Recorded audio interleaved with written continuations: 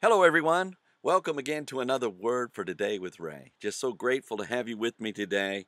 And as we usually begin our studies, let's go to the Lord in prayer.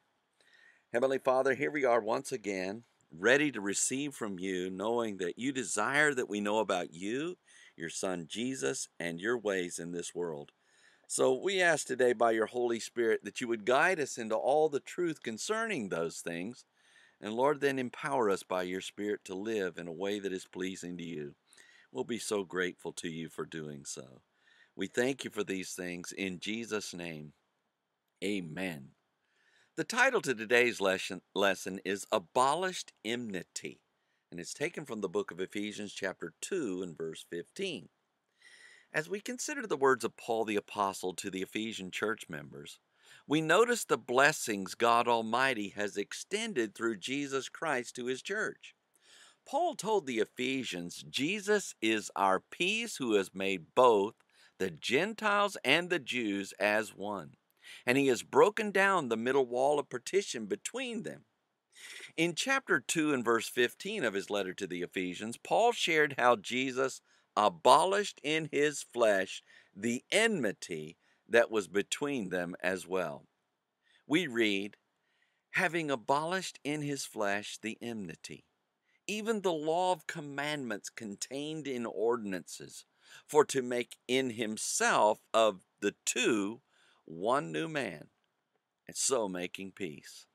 The verse begins, having abolished in his flesh the enmity, even the law of commandments contained in ordinances. Paul began with the words having abolished, which means to render idle, unemployed, inactive, and inoperative in his flesh, or in the soft substance of his living body, which covered his bones and which are permeated with blood.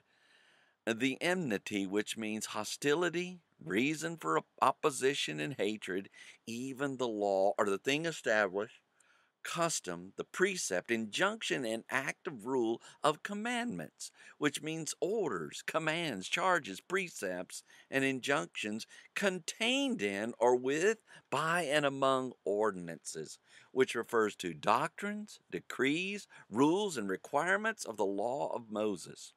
The law of commandments separated the Jews from the Gentiles because the Jews had the law of Moses and the Gentiles did not. This caused a separation between the two groups, and yet Jesus abolished this separation. The verse goes on to say, for to make in himself of the two one new man, so making peace.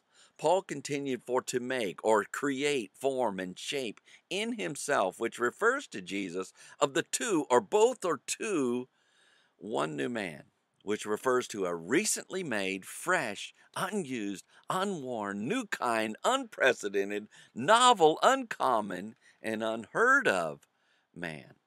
So making peace, which means producing and providing tranquility, exemption from the rage of havoc and war.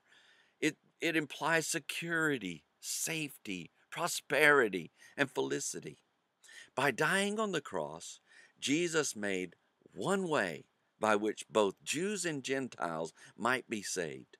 This brought Jews and Gentiles to a state of tranquility and peace.